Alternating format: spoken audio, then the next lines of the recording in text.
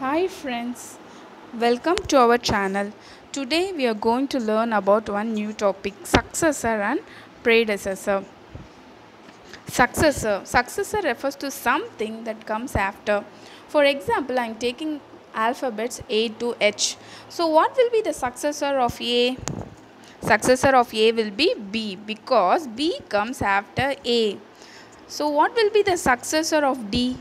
Successor of D will be E because E comes after D. So moving to predecessor, predecessor refers to something that comes before, that is its opposite of the successor. Again I am considering the same example A to H. So here what will be the predecessor of H? Predecessor of H will be G. What will be the predecessor of D? Predecessor of D will be C. So I am taking some more examples. I have drawn here some pictures.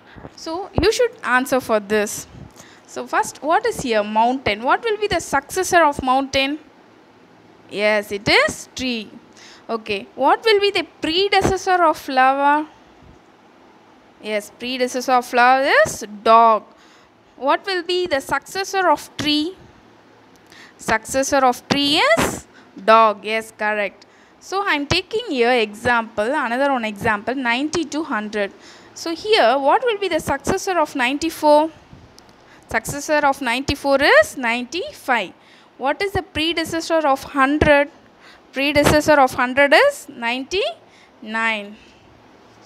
So when we add 1 to a number, we'll get the next number, that is called its successor, next number or after number.